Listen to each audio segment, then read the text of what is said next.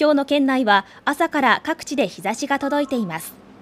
午前11時半の気温は仙台で 18.8 度、石巻で 16.9 度など、昨日のこの時間よりやや高くなっています。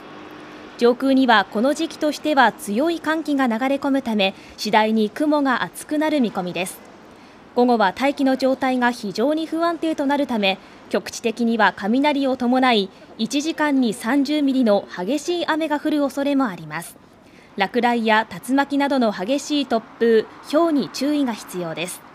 発達した積乱雲が近づいてきた場合は、建物の中など安全な所に移動してください。